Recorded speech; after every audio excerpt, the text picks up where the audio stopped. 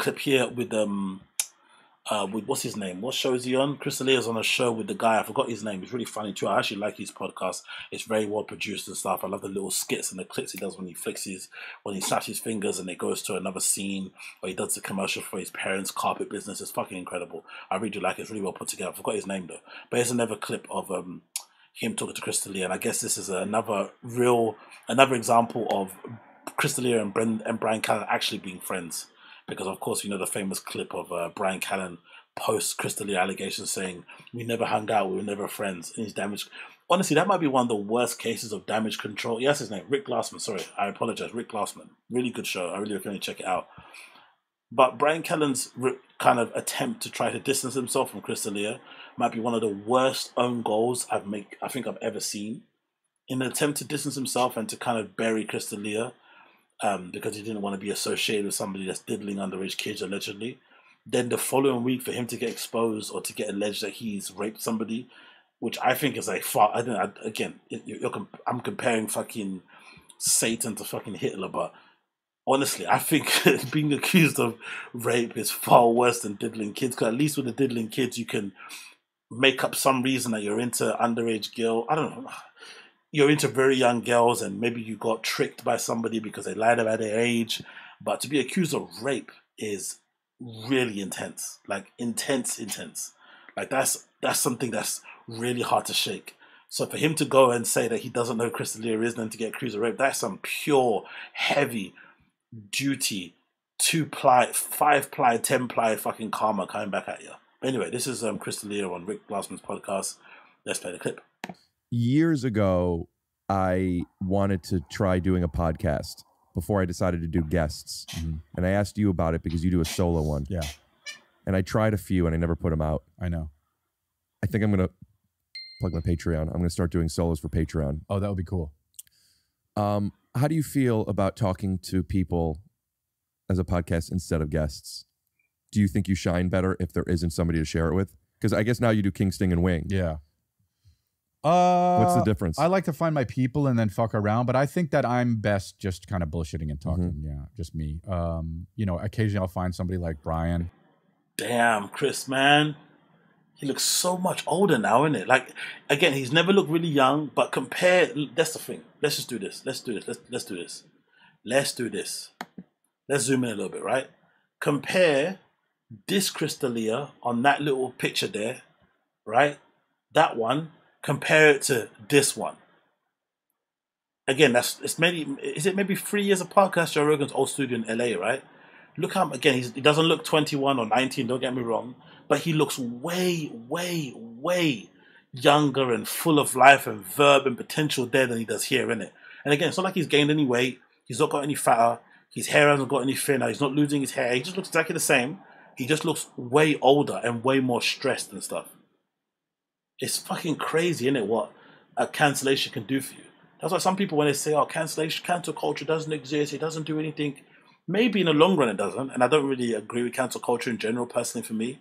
I feel like your fans should always be the ones that cancel you. I feel like your fans should be the only people to cancel you. I'm not a fan of corporations cancelling you, corporations blackballing you, or whatever it may be, or stopping your ability to feed your family. I feel like if your fans forgive you for whatever heinous crime you did, it just is what it is. For instance, a good example is fucking DSP, Dark Side Phil. I absolutely detest and hate that guy. I think he's probably the most reprehensible and unlikable person online in the history of online content creation. I fucking hate Dark Side Phil to the nth degree. But I would never advocate for him to be cancelled. I always feel like if he's fucking dense, wake up and, realize that he's taking them for a ride and he's scamming them essentially and, hoodwinking them out of their money in order for him to pay his fucking bills and to pay his rent, then fair enough. But no one should be able to ban him from being able to make money just because they don't like him. Same with Chris, right?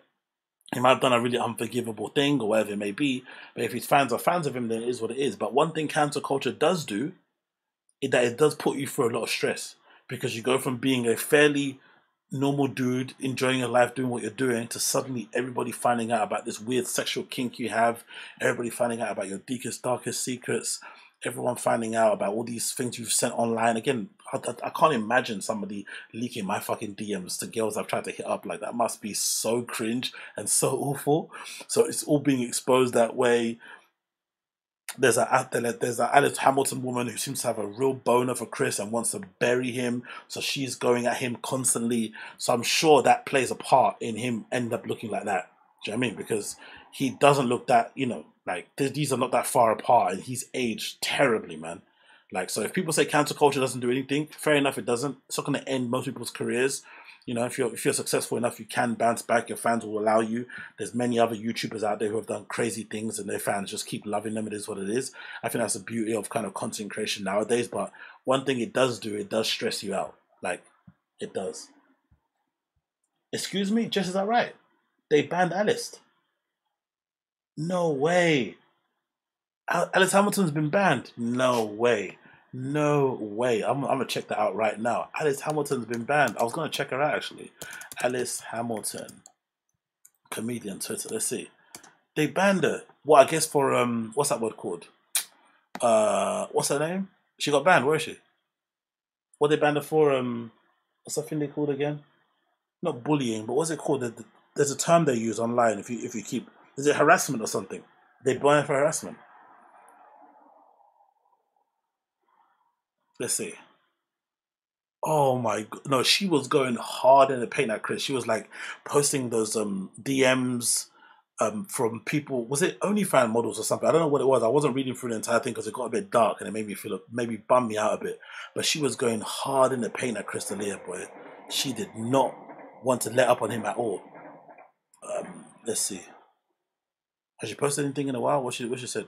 So I guess she's got suspended probably, innit? So she's probably not going to be able to post on her account for a while. Maybe they gave her a ban in terms of posting. But she was going at him a lot, boy. What's the last post that she made here? My computer's going slow, don't blame me. August the 29th, retweet. Okay, so a couple of days ago. Yeah, so she's, I guess, not tweeted anything in a while then, I guess, in a couple of days. Yeah, August 29th. Look at this post she made about Chris D'Elia. Staff from comedy clubs that D'Elia's plays always reach out to me to tell me how everyone hates D'Elia and talk shit about him being a hack rapist, paedophile behind his back. Jesus Christ, Alice Hamilton. She fucking hates Chris so much. And I remember seeing a post about her going at fucking Chris D'Elia's wife also. Like, oh, how can you be with an abuser, blah, blah, blah. She does not like that man. Witness me. What is it? There's many more. Let's see. Successful male comedians. What is this?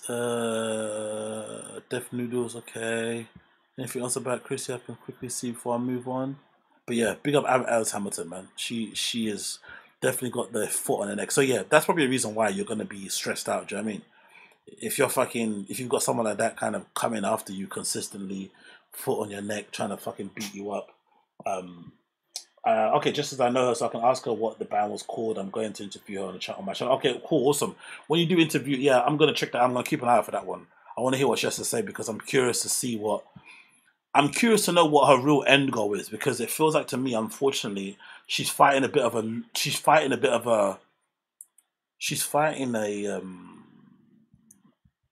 what's that word called? Is it losers? Whatever that term is called. She's fighting a fight she can't really win, it feels like. Because for the most part, people don't really care.